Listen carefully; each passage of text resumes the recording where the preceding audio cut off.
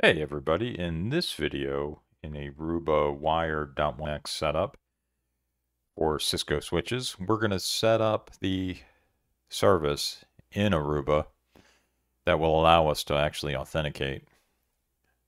So let's take a look at this. So if we go to configuration, we can go to service templates and wizards, and you can see right here we have a Wired dot1x service.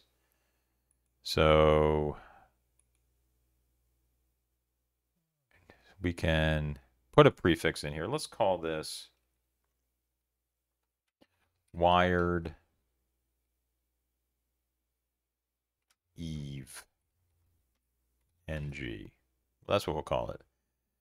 And let's go to next.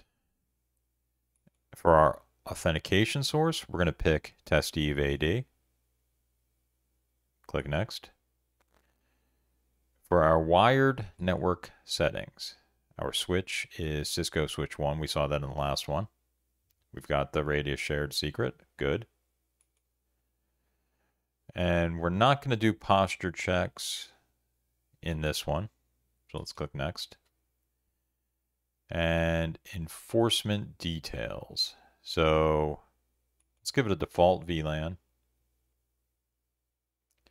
Let's make that 70. And then let's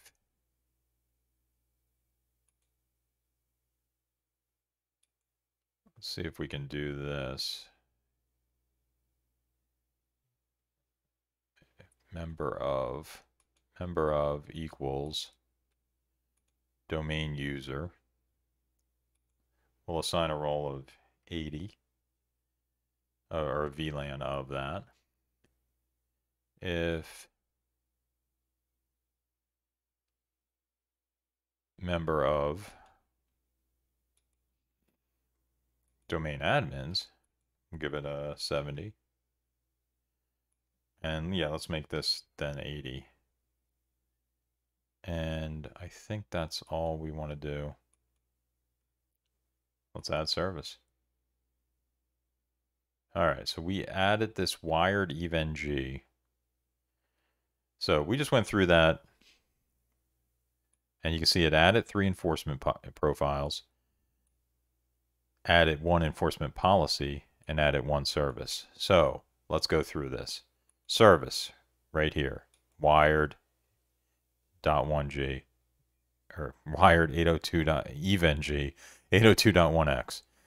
Let's take a look. So it shows us the summary. Let's go through this. Service. So it's going to match on NAS port type equals Ethernet and login user, frame user. So that's going to match .wired.1x. So that's perfect. We will add authorization to this. So authentication, we're just going to remove this, and TTLS, we'll remove that and leave those.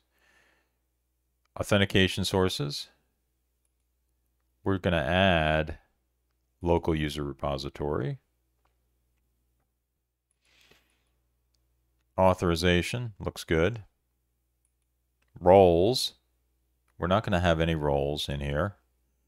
And enforcement, test Eve contains domain users. So here is how this works. So this is the service. It's going to use that wired profile 1 or wired profile 2. And we can add more profiles for different member of groups. So where are those? They're under enforcement. These are enforcement profiles. So we go into profiles. We'll say yes. We'll save our settings.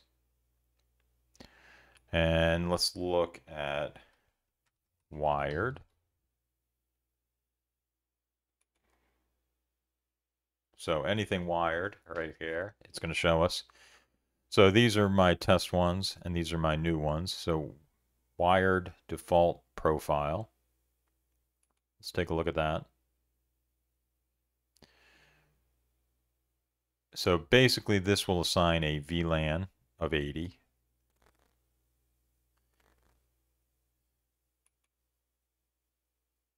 Let's look at profile 1.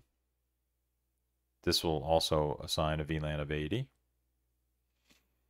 And let's look at profile 2. And that will assign a VLAN of 70.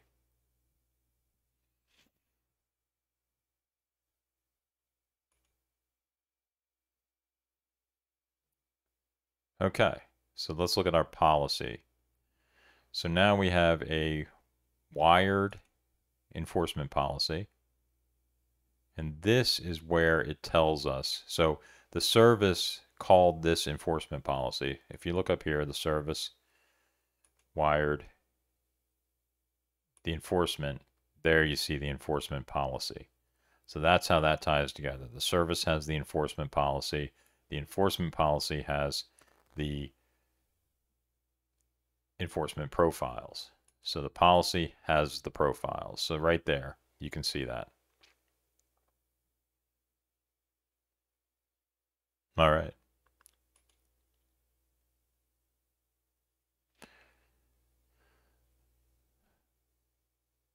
So now what we want to do is go to our services. Let's go to our services. So this will match. Remember, this one is off. So let's see what we have right now. Let's see what we have to log back in. That's what we have to do.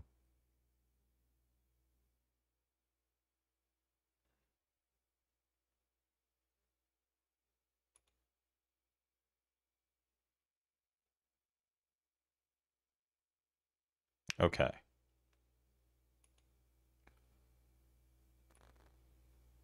So this is our Windows machine. And I can already see right here that it's getting a connection. So let's find out why. So you go to monitoring, go to access tracker, live monitoring access tracker. Here you can see it sent test Eve, Chris R. So it matched that policy and roles, machine authenticated, user authenticated, wired Eve, NG, wired profile. And what we can see here is it gave out, we should be able to see the IP in here. So that's for the output, the radius response, tunnel group 70. So it should be on the 70, should have a 70 IP address. So there it is, 70.20 is set up.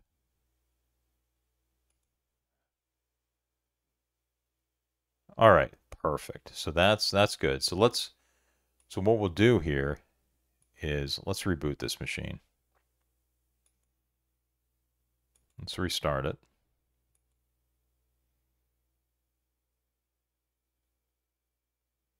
So this machine right here is connecting to the switch,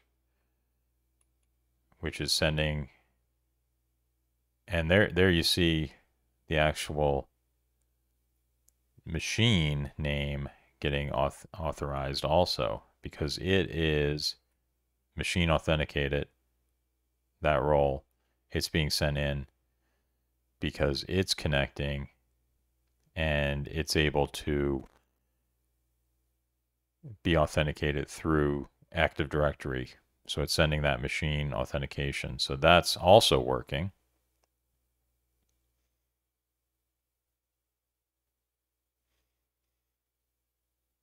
So that's really good. So both of these are working. We just restarted. It came up, system comes up, and it has an IP. So it should have, at this point, let's see what we should have. So we set this up. Let's look at our service.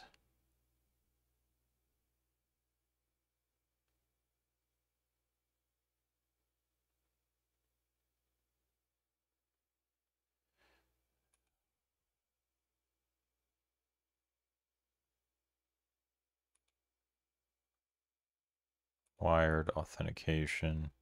I thought I removed these.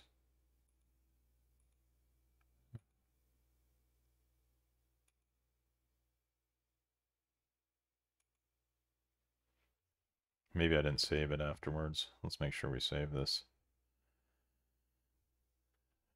Okay.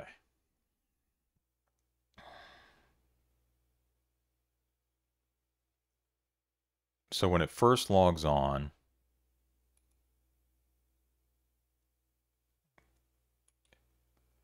let's double check. Let's look in Access Tracker.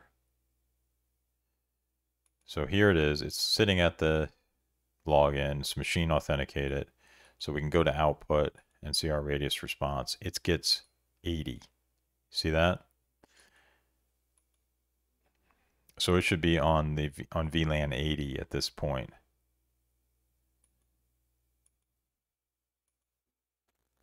And if we look at network details, there it is, 10.150.80.21.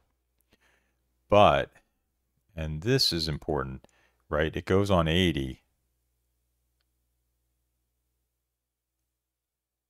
And that is because the default,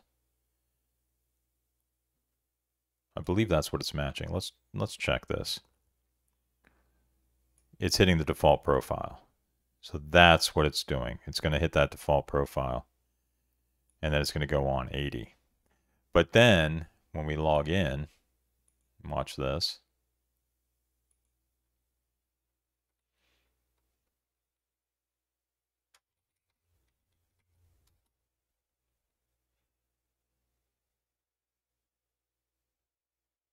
So right now it's on 80 and I'm logging in.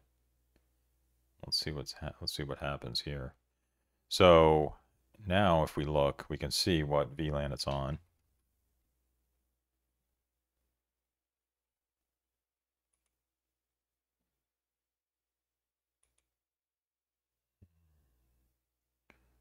No, I just want to open the command prompt.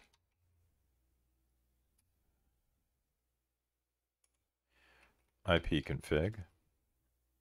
And now you can see it went to the 70 because of the policy. And if we look here, this should update. There it is. There's the login. And you can see it hit wired profile 2.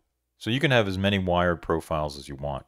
It's real nice like that. And you can get really granular in how you control the access.